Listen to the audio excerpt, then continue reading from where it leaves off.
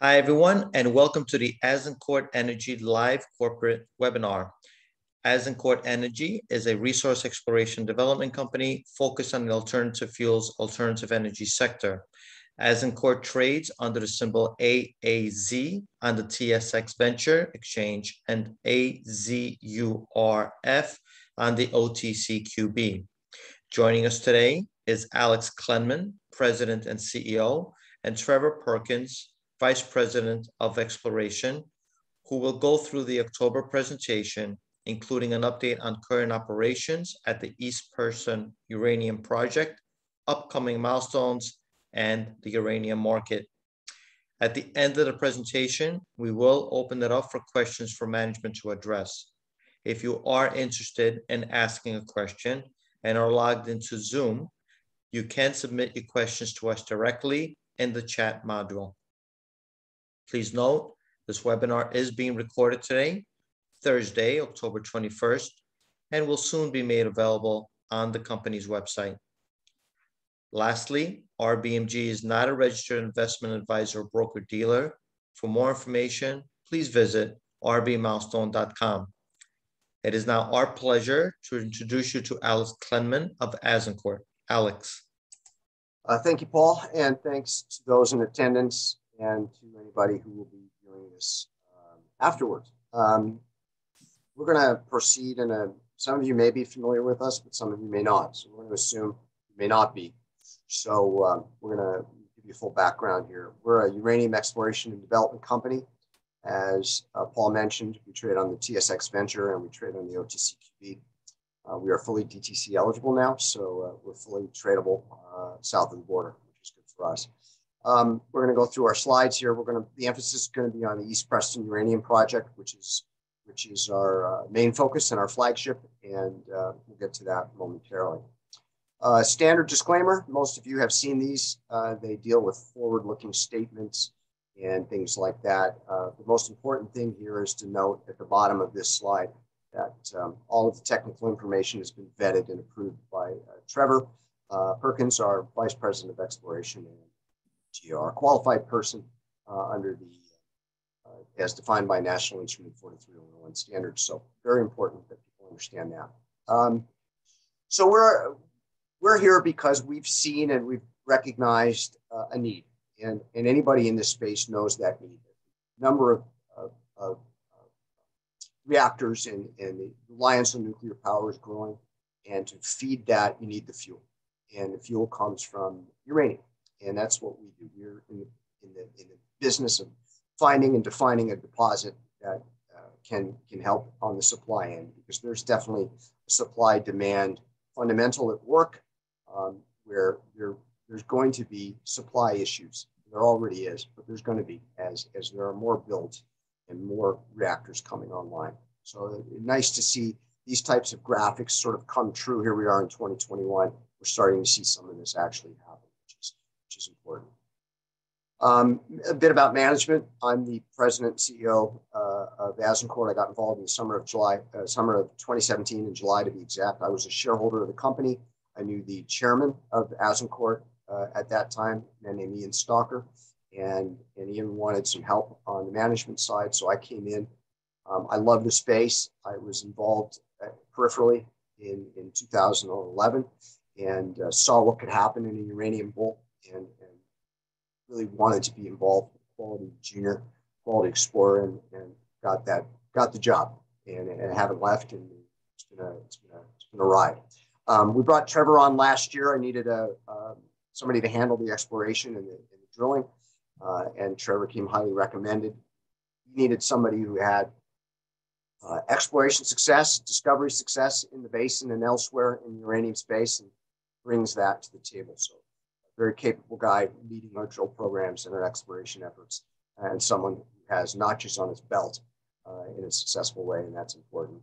The remainder of the management team includes two directors, Ted O'Connor and Paul Reynolds, both quality individuals. Ted spent 20 years with Cameco in senior positions in the basin. Was also the former CEO of Plateau Energy Metals in Peru, which was bought out recently by American Lithium.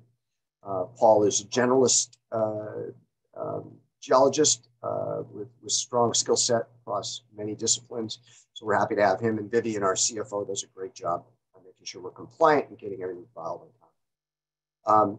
Again, the industry overview. Why are we in this space? We're here because there are more reactors in the pipeline. Right now, there's, across the planet, the reliance on nuclear energy is getting bigger and stronger and more prominent. And a lot of that has to do with the fact that it does qualify as a clean energy initiative. And one thing, you get the odd, you've had the odd black swan events, and they've been pretty catastrophic. If you look at, 3 Mile Island and Chernobyl, Fukushima.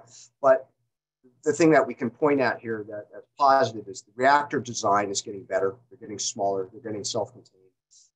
And that the possibilities of such black swans are getting reduced through technology. And we see this as positive, and so do others. And there's reliance, we know, on nuclear. And I guess the main thing here to note is the U.S. utilities, nuclear power facilities in the U.S. are the biggest buyers on the planet of raw material. And they typically buy in what they call 10-year contracts. And a lot of those contracts have expired, are expiring, or about to expire. And a lot of these U.S. reactors, these U.S. utilities need to buy product. They need to start inking these long-term deals. They haven't yet to do it. And we see that in this space as being a critical catalyst to spot moving. And we've already seen the beginning of that. We're at 8, 9, 10-year highs. That's a good sign for those of us that have fought our way through the bear market. As mentioned, we have 2 sets of projects. Number one is the East Preston project located in the Athabasca Basin, the Western Athabasca, Saskatchewan. I guess if you look at this first bullet point, that's a sense of issue of pride for us.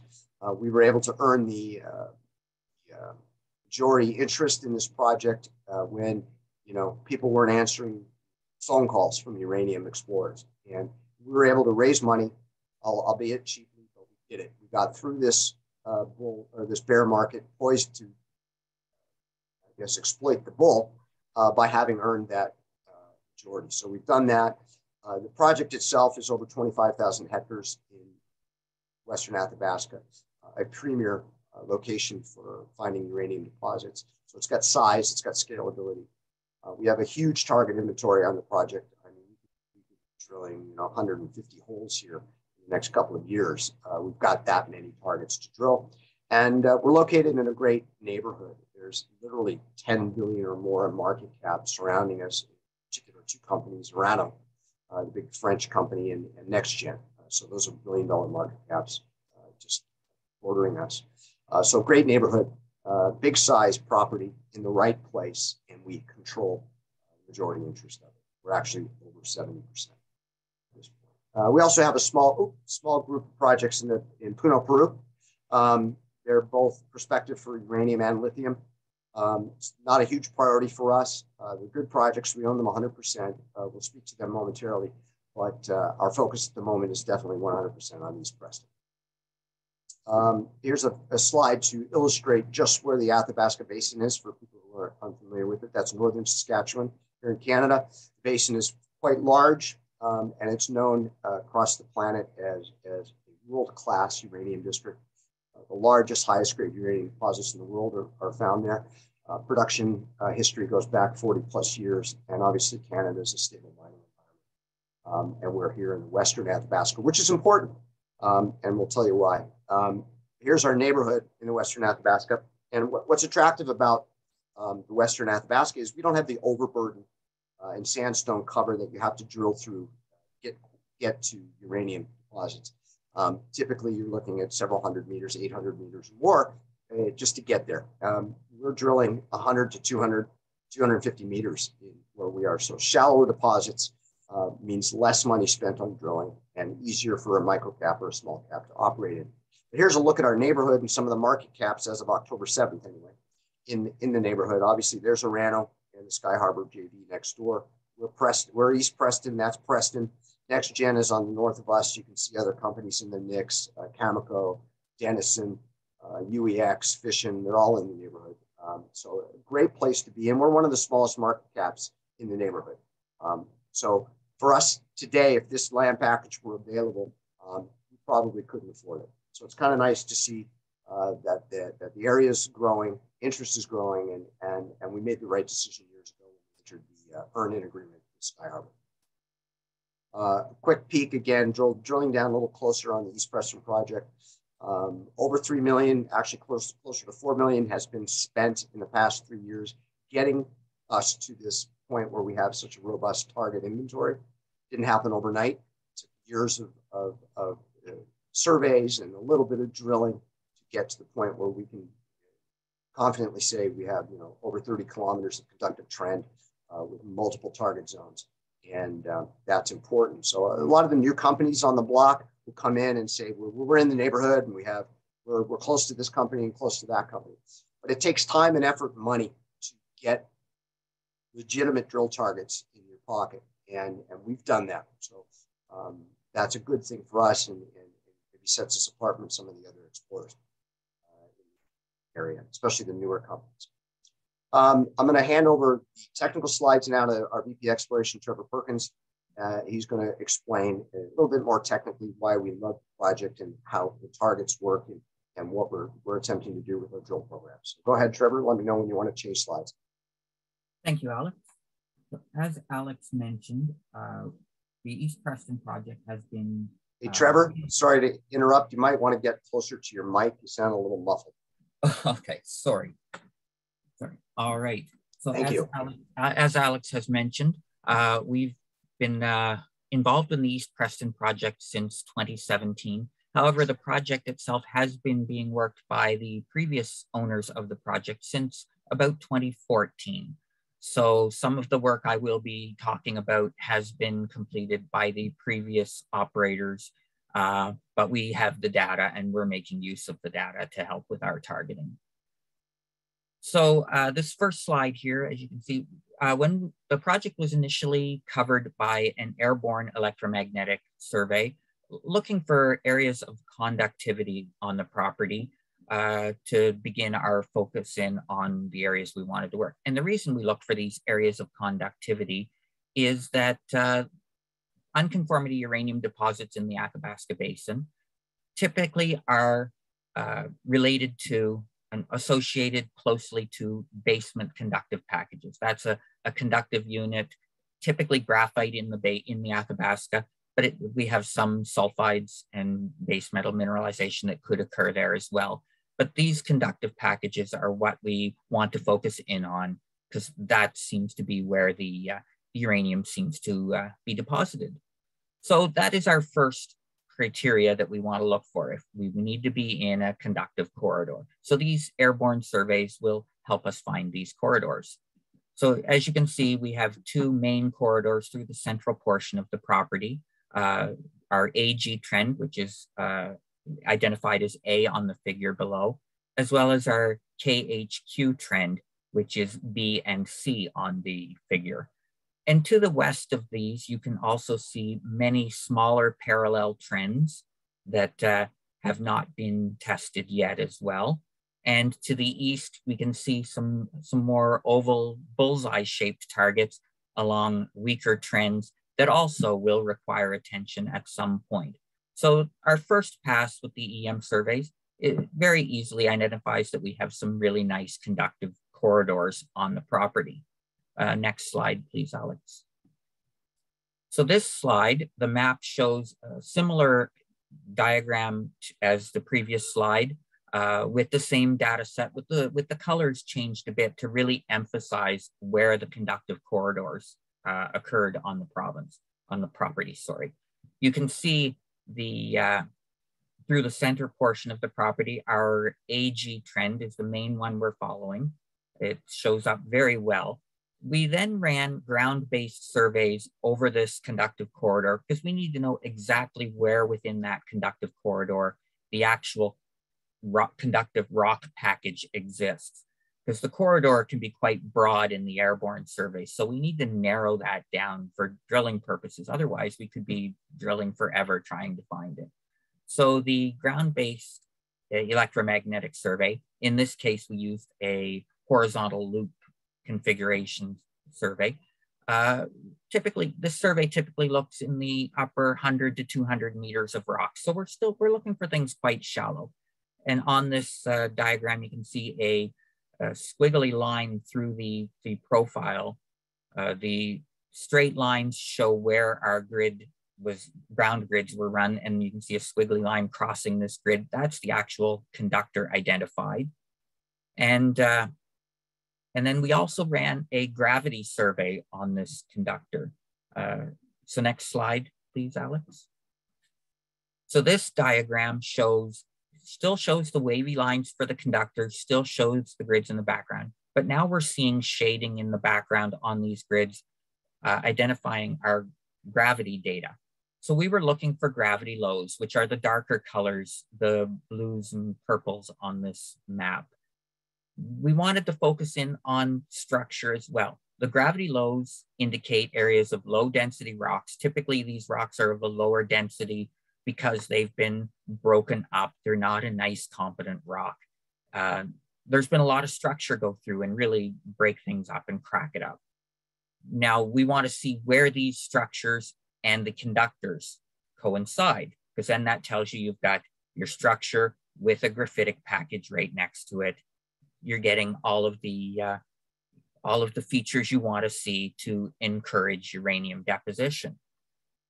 So we can see here, we've got our conductor, we've got our structure. We've got two of the big criteria right there to help us find uranium. And you can see also, we've got several other targets where we've run individual lines over smaller conductors that were identified. And these are all telling us we've got multiple targets. There's a lot of targets on this property, no shortage of targets. We'll be here for a while testing them all. Next slide, Alex. So now that we've run our geophysics, the thing left to do, still the best way to find the uranium deposit is to actually drill it. Because the geophysics just gets you in the ballpark. It tells you where you probably want to be. The truth is in the drilling. So to date, we've drilled 17 holes on the property. These have dominantly been focused on our AG trend, and even more so focused at the north end of the AG trend in our A zones and our AB zone. And drilling to date has totaled about just under 4,200 meters. And this is not a lot of drilling in terms of finding a uranium deposit, but it's helping us narrow down where we want to be. These holes have so far identified, we've got the right geology, we've got a graphitic conductive package within our rock types, we've got multiple phases of structuring associated with these rock types and with the conductive package in the area as well. Now on this slide in the figure, you can see red lines with halos around them. Those are identifying where the conductors have actually been interpreted to exist based on the geophysics. And you can see these lines have a lot of bends and breaks in them as well. Those bends and breaks typically indicate that we probably have a cross structure coming through. The dominant structure with our graphitic package is trending to the northeast, but we're seeing breaks that would indicate we have east-west and probably northwest trending structures coming through. And these cross structures can be fairly important because they increase ground preparation. They increase the potential for a nice broken up area where fluids that are containing the uranium and other base metals can sit, pool, deposit out their uranium. And most of the deposits that have been found in the basin typically occur where these structures intersect. So where you've got your main structure being intersected by a cross structure, it just seems to focus everything into that area. And so that's one of your primary targets to look for. And there's no shortage for us to look for here. And we're seeing elevated base metals already. We're seeing good alteration. So we know we've got the right fluids in the area. Now we just have to find the place where that uranium is actually dropping out of solution and forming a deposit. Next slide, Alex. So this year, in the winter, we decided to come in and run a 10 to 12 hole program we wanted to have a really good look at the AG trend and say, where do we want to be on this trend? So we've started testing bends in the conductors, breaks in the conductors associated with our gravity lows, saying, you know, let's test all these targets. So we have to systematically go along and test the targets and decide if it's a target worth following up or if we want to move on to the next one. So what we're seeing in this winter program, we ended up only drilling 5 holes because warm weather forced us to shut down early. But these 5 holes gave us a lot of information. We're seeing our structures. We're seeing our right lithologies like we expected to see. And they're telling us we're in the right area. We're seeing elevated base metals, and better yet, we're even seeing elevated uranium now, especially in the southern 3 holes that we drilled, the last 3 holes of the winter program. We've seen elevated uranium in these holes. It seems to be increasing to the south. Alteration seems to be improving to the south. Tells us we're moving in the right direction. We're on track to hopefully find something. Everything is improving. Everything is telling us what we're doing is we're doing the right thing. So Perfect. Next slide, Alex. So we came back in this summer. We decided in the summer, we had airborne radiometric survey over the northern portion of the property. We decided to run an airborne radiometric survey over the southern portion of the property, just to give us another tool in our toolbox to say, you know, we're picking our best targets. This survey typically looks at very near surface stuff, like we're talking probably in the top foot of what of the ground, what you're seeing with the radiometric survey. So we're typically looking for exposed outcrops that may be radioactive, or exposed boulders that may be radioactive.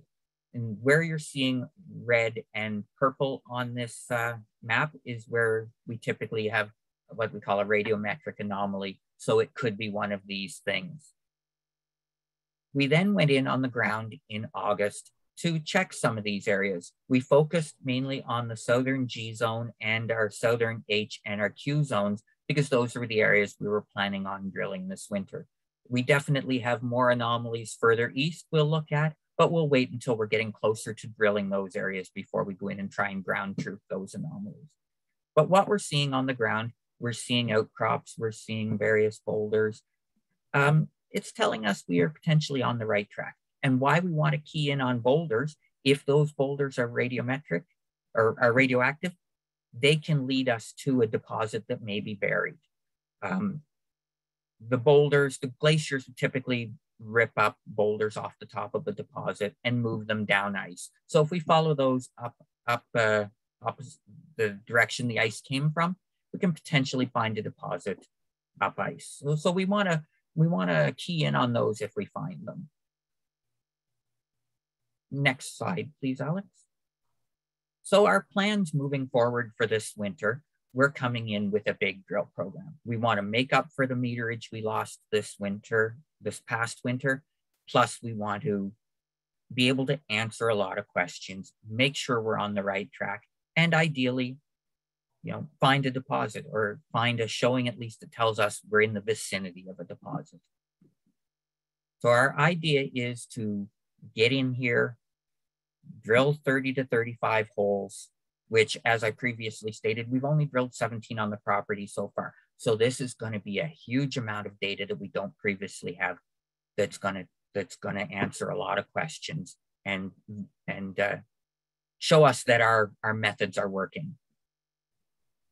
So we're going to focus on our G zone and move on to the H and Q zone as results warrant. Our plan is to come in December, start building our road into the area, build our camp, and then be drilling in early to mid-January. We're going to have 2 drills on the property. We expect the program to run 2.5 to 3 months, and we're expecting that this program is going to cost us around $2.3 million, which at this time we are fully funded to undertake this work. And thank you, Alex. Perfect. Thank you, Trevor. I'm going to move on. We'll speak more to East Preston momentarily, but I'm going to go through the Peruvian slides just briefly so people get an idea of what's going on down there. We have a 3-project group called the Escalera Group. It's located on the Picotani Plateau. This plateau is geologically unique in a lot of ways. You've got everything from base metals to uranium, lithium, and precious metals, gold and silver. So volcanic activity in going back millions of years has created a really unique geological setting that you're getting these incredible amounts of different types of minerals and materials. We're here. The other two projects, Condolet and Lithuania, are not really huge priorities for us. Escalera seems to be the one that we like most. It has the most data, and I'll show you that in a moment. Up here, this big sort of turquoise, blue, purple blotch is what was formerly the Plateau Energy Metals deposit. It's now American Lithium. So that's uranium and lithium up here. You're getting lots of big companies like Minsur and Rio Tinto with claims in the area, and a lot of stuff going on the plateau. So really good place in terms of if you're going to be looking for something, you look in an area like this. We did some work on our property in 2018. We did a prospecting program. We came back with some really nice numbers in some of the rock samples. You can see those here. We were able to delineate about 6.5 kilometers worth of trend. And that was a really good start, a really good beginning to a rock program. And then you'll see here, that's the trend of most interest, 4.5 kilometers across the northern section of the property, a smaller trend down here with good numbers, very solid numbers. And then there's some lithium in rock that warrants further exploration down here as well. So as mentioned, it's not a huge priority for us. Our modeling for deposition here is much like the Makiusani uranium deposit, which is now American Lithium's up the road from us, but that's what this frothy volcanic activity can generate. So we have the right rocks, we have the right look. It needs more work. We'd like to get down and do some more work there. COVID has interrupted any further development since we got in pick up the projects, but we were able to buy them out 100%. So we own them. So we can work them, we can sell them, we can develop them. We're not quite sure which direction we're going to go in the short term. Long term, we have plans, but right now our plans are at East Preston. Our cap structure, you'll notice a lot of retail investors notice things like this, 434 million shares out. I can tell you this, in our space, in our peer group, that's not astronomical, particularly if you look at some of the Australian explorers. But we are, this is, I guess, the byproduct of having to finance through this bear market that we've come through. Nobody expected it to last 10 years. I mean, in 2007, spot ran to 120. 2011, it ran up to 70 or so. And there was only a 2-3 year gap between those runs. And from 2011 to 2021, that's 10 years. We haven't had the gap. So most of the companies that have been around and established in the space have financed it at more depressed levels than is ideal. And you'll see some more bloated share structures because of that. But I do tell any retail investor who has concerns about share structure to look at the institutional support that Azincourt enjoys. Currently, our treasury is up around $12 million, and 40% of the company is owned by institutional funds. And that is a very rare thing for a company that has yet to make the big discovery hole. And we're close, and they recognize that. That's one of the reasons why we were able to attract financing. We raised $8.1 million so far in the last few months. This year, I think we've raised north of 12, more actually, I think. But all of that's coming from institutional funds. Now, why would an institutional fund typically take an interest in a pre-discovery explorer, which is the highest risk dynamic you have in the markets? It's because the sector itself is validated as being a place to put money, especially ahead of what we think is going to be a generational bull. But also that validates the project itself and the quality of the exploration project and the ability to say, hey, these guys can make discovery. There's no other way to categorize that level of interest from funds. So we're pleased, we're grateful that the funds have taken an interest in us and have funded us to the point where we can drill significant amount of holes over the next couple of years. Insiders, close associates, family, and friends own about 20%. That has since been diluted out since the last financing. We obviously can't write checks as big as some of the funds, but we're all invested, and we'll continue to be invested in our company. So the good thing to note here is that the level of institutional support is really high for a pre-discovery drill company. And we have a $12 million treasury, again, very high for pre-discovery drilling.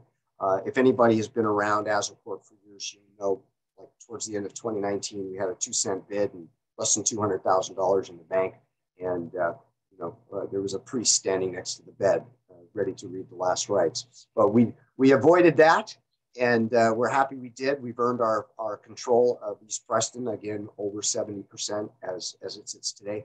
And we're well funded and ready to drill. So we'll leave it at that, and we'll take some questions if you have any. We're happy to answer that, and I'll stop sharing the screen, and we can just go to our lovely faces. So Paul, over to you. Yep. Thank you. Once again, if you are interested in asking a question and are logged into Zoom, please submit your questions to us directly in the Q&A and the chat. We're going to get right to it. Can you speak to the cash burn rate expected versus previous years? Yeah, obviously, I think the burn rate's going to go up. There's two ways I look at a burn rate. Number one, exploration costs. Number two, marketing and G&A.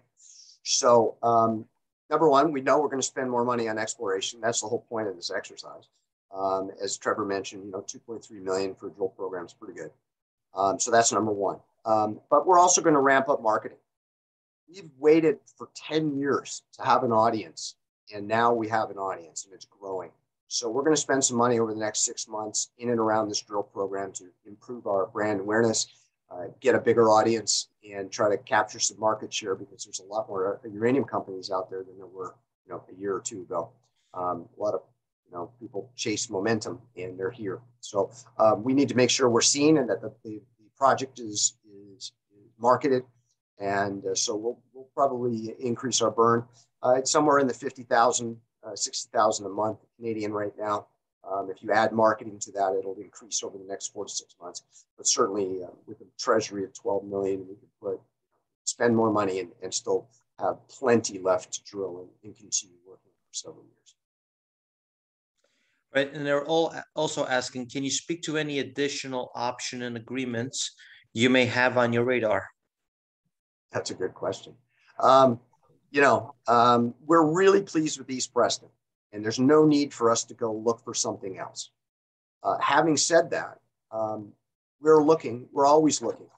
First of all, there's a lot of uranium projects floating around right now and being offered for sale, and everybody's doing business. So if we can find something that we can add to our portfolio and increase the value of the company, we would look at that. We don't need to do that. And part of my concern about making a move maybe in that direction is that we send a message to the market that we don't like East Preston. That's not the case. So if anybody sees us make an acquisition in the next 3 or 6 months, it has nothing to do with the prospectivity of East Preston, none whatsoever. That project is as good as it gets in the exploration space, and we've got a long way to go before we determine anything really, unless we hit a hole tomorrow. Then exchange.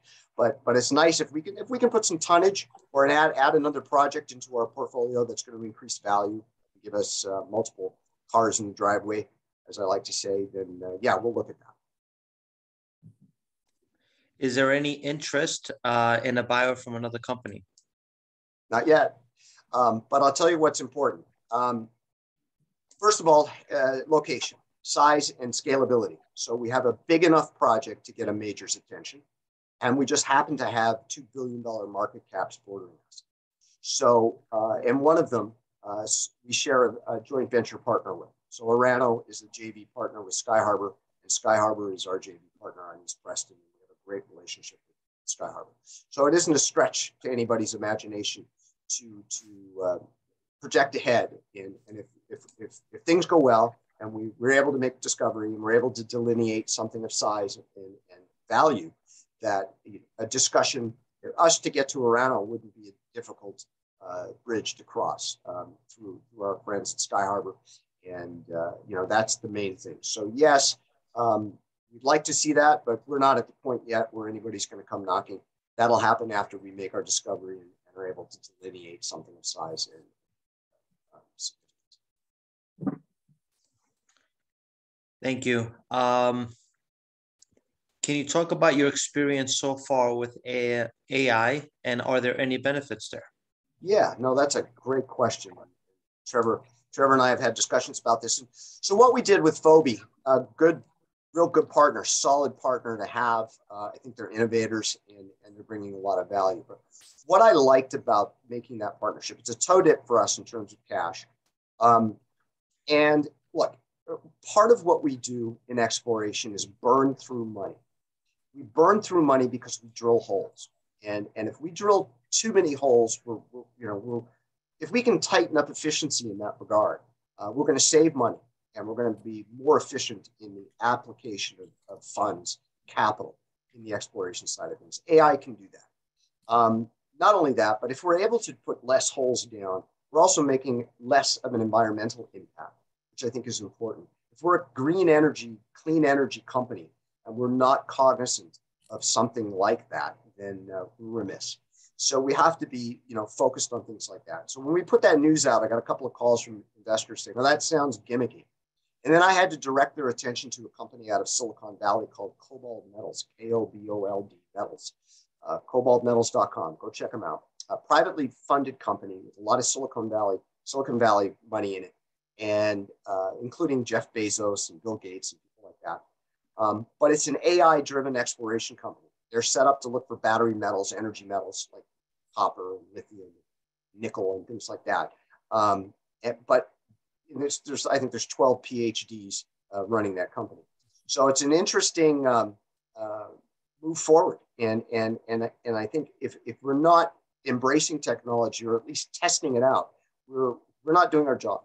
A few years ago, you couldn't fly a LiDAR survey. Now we have LiDAR surveys. Certain ways to help us pinpoint areas to drill and perhaps find a deposit. If AI can do that, it looks like something we'd like to toe dip in and get used to doing.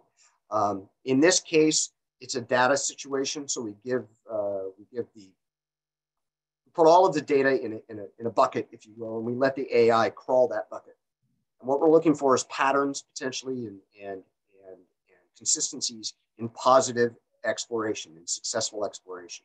And it's not that we don't know, and people like Trevor don't know what they're looking for. They do, 100%. But the more data you have, the greater ability to look from above down. Eventually, our goal is to utilize AI to help us put less holes down, spend less money in exploratory drilling, less misses, better efficiency, greater success rate, and we benefit from that, and the environmental impact benefits from that. So that's really our goal with AI, and it's just in the early days for us right now, and it's going to be developed as we move along. We have a 1-year contract with Fobi, and it's just beginning now. So hopefully, in the course of the next 12 months, we'll see AI contribute positively to what we're doing. Yeah, that was a good question. Thank you for that. Are we expecting an update on expanded drill targets in the 2 main zones? Trevor, I'll let you answer that. I mean, we will, once we've finalized the drill plan and the contractors, we will be putting out a release with more information on the drilling program itself, for sure. Yeah. And what are your future plans for drilling, given the lack of uranium traces in your previous holes? That's a question. Let me start that one. That's a fun question. Yeah. So first of all, there's video on our site and elsewhere of drone flyovers on. We've put it on our Twitter feed and things like that, where you can see the size and scope of East Preston. So it's massive in terms of a land position. Got a lot of area to cover. We've only scratched the surface with 17 holes.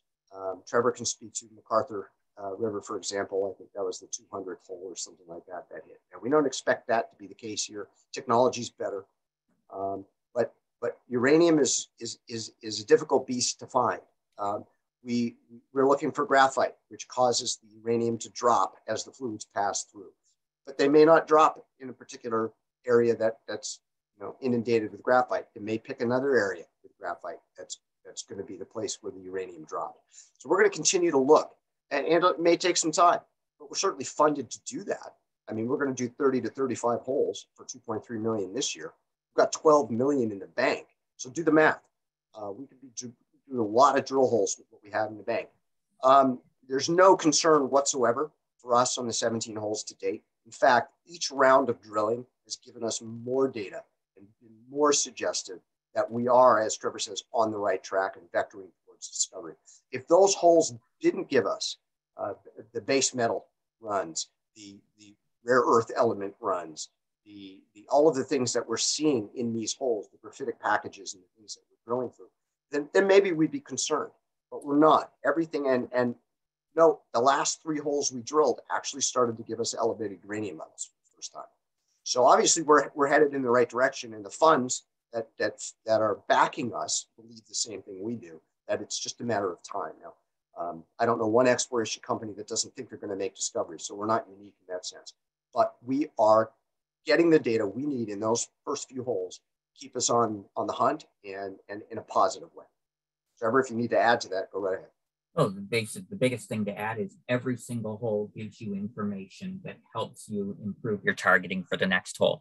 So the lack of results in a hole is a little bit misleading because every hole gives you results. It just may not be uranium, but it's helping you find uranium. Yes, and mineralization is the goal, obviously, and it'll come. I mean, I don't think there's any successful uranium exploration story that didn't do what we're doing. So all of the holes that we've drilled are giving us that information. It's no different for anybody else.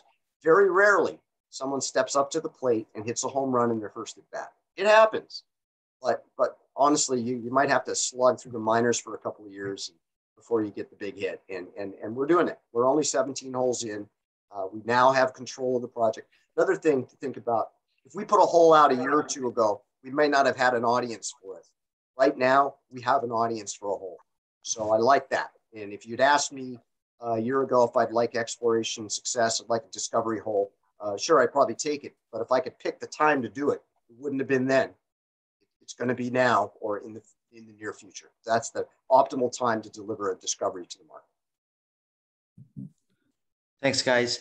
Now, we received this question prior to this webinar, and it would be a good question to ask and to answer for those new to Azincourt or those who are not really entirely sure here. But can you talk about the production of other minerals? Yeah, it wouldn't apply to what we're doing. Production of uranium is something we can speak to. Obviously, there's been cuts in production for various reasons. COVID, depressed spot price. A lot of the mines aren't profitable, south of $50 a pound. So we're in that neighborhood right now. But even if a couple of them turn on tomorrow, there's a gap between mining and having product to sell. So there's still supply issues. And so we can speak to that. But in terms of other minerals, no, we're a uranium exploration company. We're looking for uranium, and that's really all that applies here. Although we do have a sniff of rare earth elements on the property as well.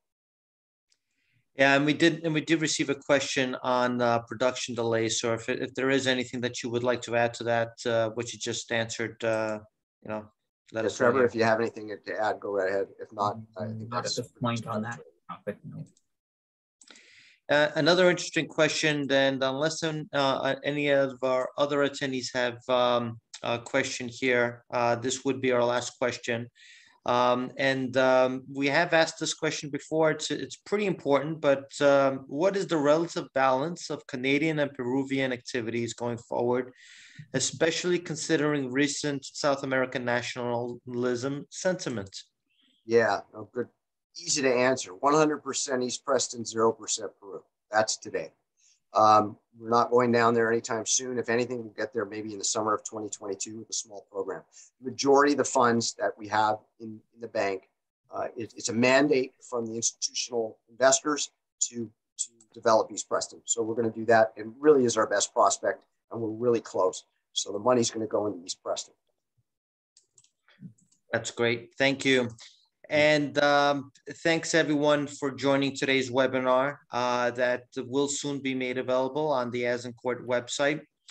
If you have any additional questions that have not been addressed on this webinar, please feel free to email us at azincourt@rbmilestone.com. Again, that's azincourt@rbmilestone.com. Thanks again. You are now free to disconnect. Thanks, guys. Thank you, everyone. Take care.